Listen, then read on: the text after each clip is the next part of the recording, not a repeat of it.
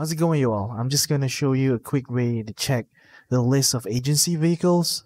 You can go to this laptop here inside of your agency garage, and you should be able to see the list of vehicles that can support Imani Tech, which means you can put missile lock-on jammers, armor plating, and the rest. For this Drug Wars DLC, it seems that Rockstar just added one vehicle, which is the 300R. You can buy it from Legendary Motorsport for 2.075 million. I'm sure Rockstar's gonna add a lot more vehicles into this list in the coming weeks. I'll be sure to post a video and update you guys about this.